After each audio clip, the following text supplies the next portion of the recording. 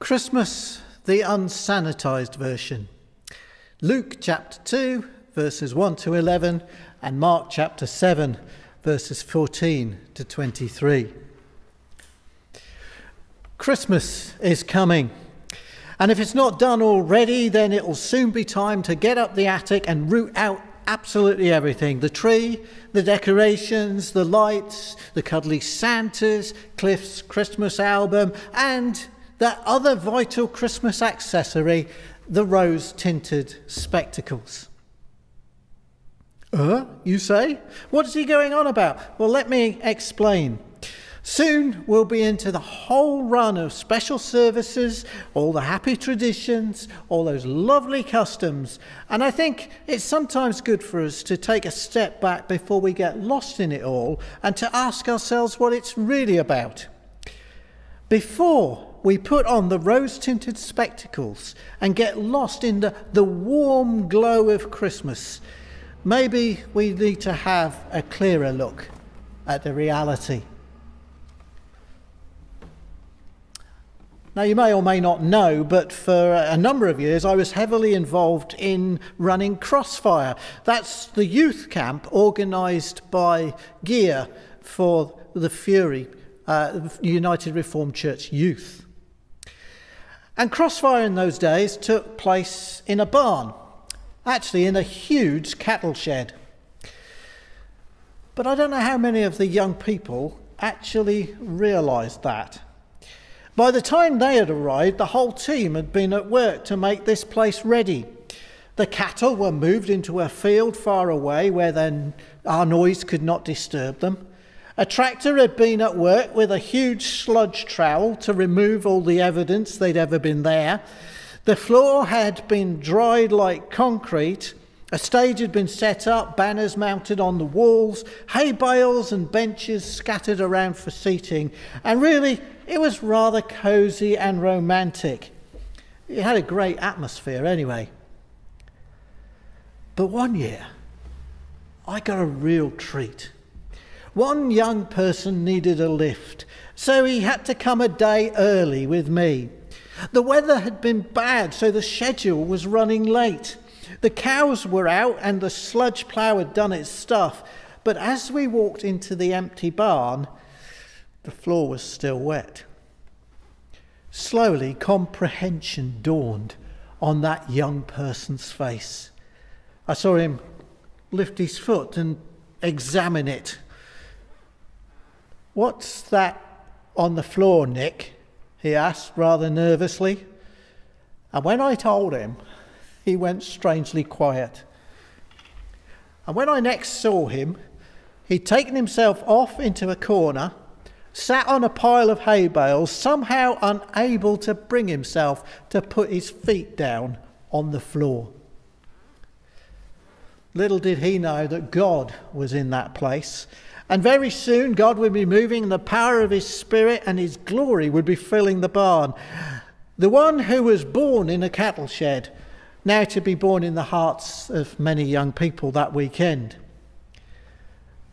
And I couldn't help talking to my young friend about that later, pointing out to him that he had seen for himself Christmas without the rose-tinted spectacles. Christmas, the unsanitized version. And maybe because he got dirt on his feet, he understood more than us the harsh reality of it all. Who knows? What I do know is that most of us have only ever seen the sanitized version. It seems that Gordon Fraser's photographer, when he visited the stable, liked the atmosphere of it, but could not stand the smell. He came back a couple of weeks later with the team from The Life of Grime, with Lawrence Llewellyn Bowen and the whole Changing Rooms gang too. And they did a good job, and we liked what they did. So every year we watch the rerun, and the rose-tinted spectacles are a vital Christmas accessory. But the cute, the cuddly, the classical, and the clean Christmas card nativity, they all tell us a lie. They misrepresent the truth. And maybe, if we're honest, so do we. Year in, year out, the sanitised version. That's what we give, and that's what we get. Or maybe not always.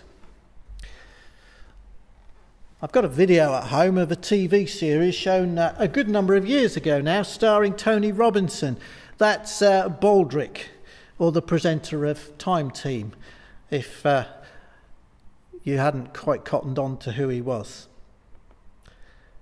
But his telling of the Christmas story, called Blood and Honey, Herod's Christmas, wasn't his usual funny stuff. It was shocking. In places it was quite frightening. It was thoroughly disturbing throughout. This Christmas story was definitely not for the children. But then was it ever? What about the bits we often miss or don't let get past the censors? Like the massacre of how many babies? There was weeping and crying in Ramah as countless mothers wept for their slaughtered children. And what about the poverty, the pain, the oppression? What about the dirt on the floor? What we've done to Christmas may well be a good advert for Mr. Sheen, but the reality was much harsher than that. It included the stench of urine and dung. There were most likely flies around with the cattle. Flies, not robins. And the family faced rejection, homelessness and poverty, fear and terror. The Saviour we celebrate entered into our real world with all its pain, with all its dirt. And perhaps because we've heard all these stories so many times before, that shocking element is simply glossed over. You would expect the King of Kings to come to earth in splendour, wouldn't you? Even the so-called wise men went looking for him in the palace, stirring up a right hornet's nest in the process.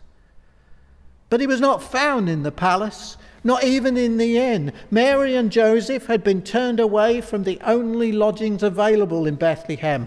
They were out on the streets, homeless and unwelcome. They had to find shelter wherever they could, and by any standards, what a dreadful place it was. But you see, God understands what it is to be homeless. God understands what it's like to have the door slammed in your face time and time again, to shelter in appalling housing conditions because that is all there is available, save the street. And there is squalor, there is poverty and homelessness, there is rejection in our world. God knows that. God knows. And it seems so terribly cruel that someone about to give birth should be turned away from the inn. Did they not recognise her need? Was no one aware or willing to do something to help? Was no one willing to give up their seat, so to speak, for a pregnant woman? No one. The whole family were at the mercy of heartless people, people who had room for no one but themselves. It really is astonishing that the one who had the power of the universe at his disposal should become helpless like that. But he did.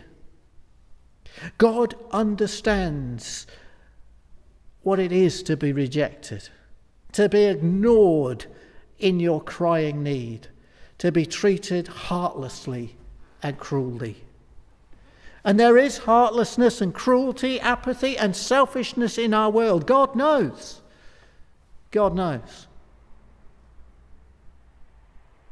And Christ was born in dirt and poverty alongside all who are born in dirt and poverty because of the dirt of our sin and the poverty of our love. He put his foot down and stepped into the dirt to draw us out of it.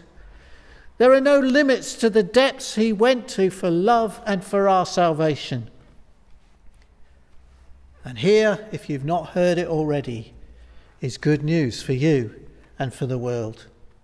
The highly sanitized versions of Christmas don't get to the truth of it, but Christ, born in a cattle shed, coming into the dirt and the smell and the poverty and the pain of our world, that certainly does.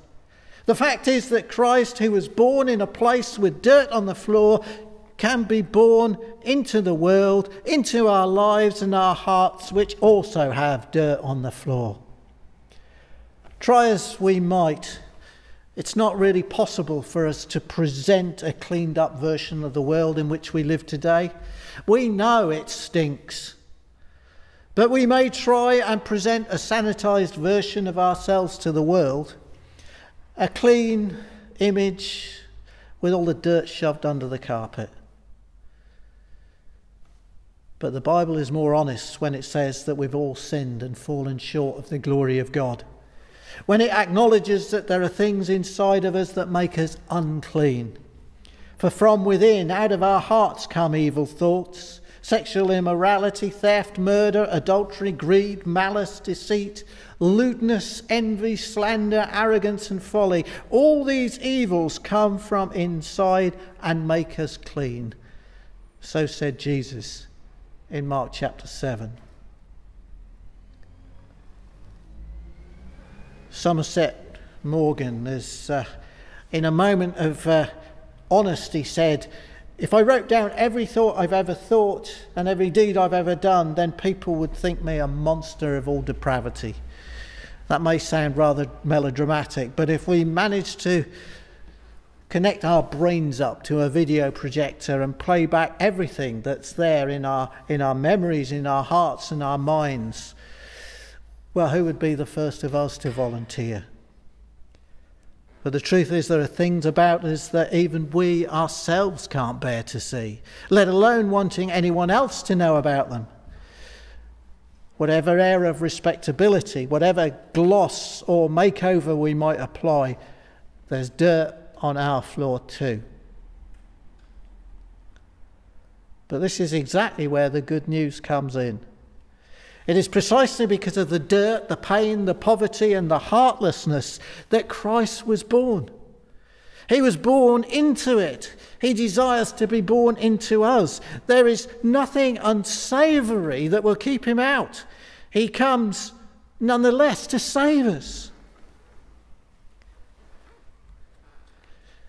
In closing, a final reflection that when I was at college studying to be a minister, we were discussing together in a group why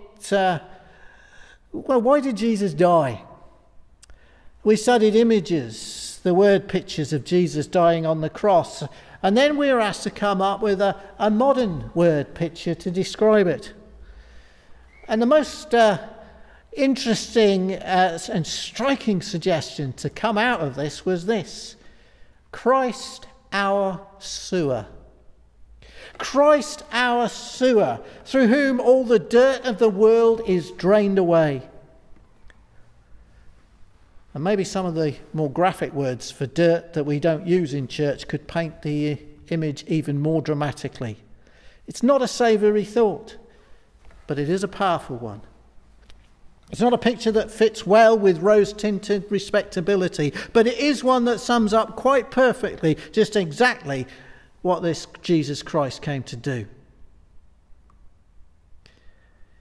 Mel Gibson's film, The Passion of Christ, caused major controversy because it set out to portray a realistic and unsanitized telling of the Passion, depicting Christ's suffering and death on the cross in all its bloody reality. And many of us could not bring ourselves to watch that.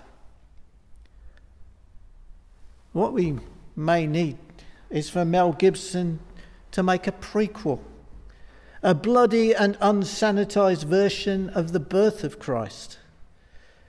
Perhaps, actually, that's the only way to do it, because it is only the unsanitized version that gives us our true hope. Born in the dirt of a cattle shed, Christ can be born in the dirt of our lives and into the dirt of our world and make all things new. So, Holy Child of Bethlehem, descend to us, we pray. Cast out our sin and enter in. Be born in us today. We hear the Christmas angels their great glad tidings tell. So come to us, abide with us, our Lord, Emmanuel.